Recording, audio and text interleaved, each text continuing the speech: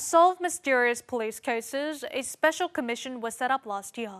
It has produced quite a few results over the past year, but measures to restore victims' honor or compensate them remain close to zero. November 1968. A fishing boat that departed from Gosong, Gangwon province was seized by a North Korean speedboat. 애매모호하잖아요. 그 경계선이. 그러니까 장비도 없이 그렇게 조업을 하는데 실수로도 넘어갔는데 8 fishermen were abducted to North Korea, where they were tortured for half a year before being released. But investigative organs charged them with espionage and imprisoned them. 가족 증명서가 뭐 이게 뗄 일이 있으면 거기에 납북이라고 이렇게 색깔 다르게 딱 찍혀 있는 거예요. 수시로 누군가가 와서 사찰을 하는 것 같았고.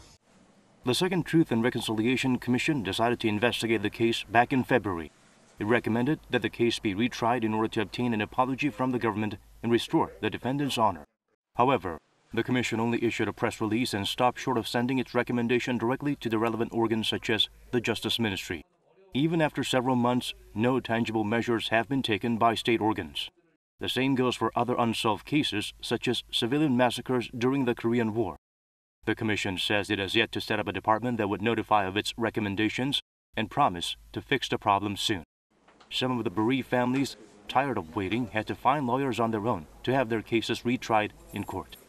권고만 남아 있고 국가는 통지를 못 받았으니 뭔가 구체적인 어떤 액션을 취할 수 없고 진실규명 결정 이전과 이후가 크게 달라지지 않는.